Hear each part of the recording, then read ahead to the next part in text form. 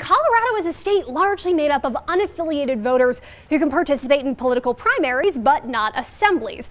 But as Democrats and Republicans meet this weekend to ultimately decide who ends up on the primary ballot, we're taking a look at how the U.S. ended up with two major parties we have now and how it's shaped the politics of our country. Here's Newsy national political correspondent Alex Miller with a deep dive. It's 1787. Our founding fathers are putting quill to parchment to form a brand new government. Nowhere in this pivotal document is there any mention of political parties. That didn't stop the formation of two distinct visions for a young nation. First were the Federalists, led by a man whose popularity has risen thanks to a Broadway musical, Alexander Hamilton, the first Treasury Secretary. His party believed in a strong central government and a looser interpretation of the Constitution.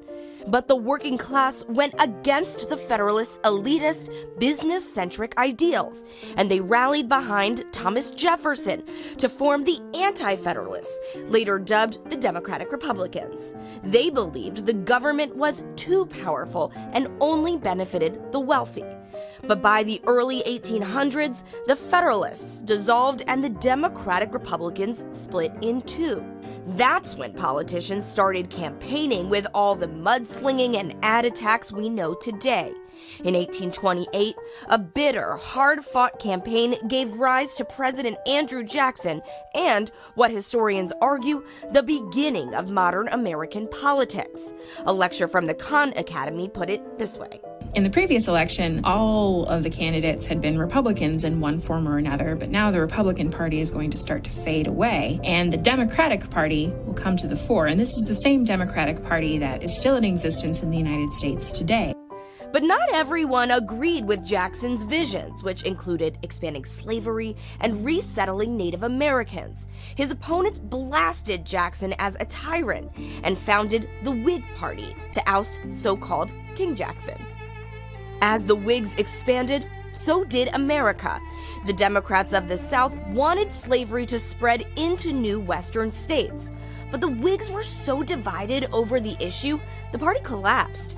Slavery supporters joined the Southern Democrats, while the anti-slavery proponents created the Republican Party in the North, aka the Party of Abraham Lincoln. The Civil War was the beginning of a major shift among both parties.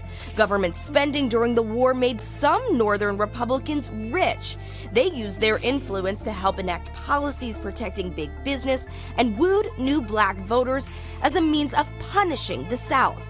The Republican agenda was doing great until the Depression hit. Lecturers at the Khan Academy gave this history lesson. So the pro-business policies, the lack of regulation in the 1920s leads to the stock market crash of 1929. And it was a Republican president, Herbert Hoover, who was in the presidency at the time of the crash. So Americans turned to Franklin D. Roosevelt, a Democrat, to help get them out of the financial crisis. Roosevelt expanded the role of government, creating services like Social Security. That's how Democrats rebranded as a party in favor of a hands-on government. But by the 50s and 60s, the Democratic Party began to crack. Newer party members like John F. Kennedy supported civil rights, but older Southern Democrats were pro-segregation and felt the Civil Rights Act of 1964 was government overreach.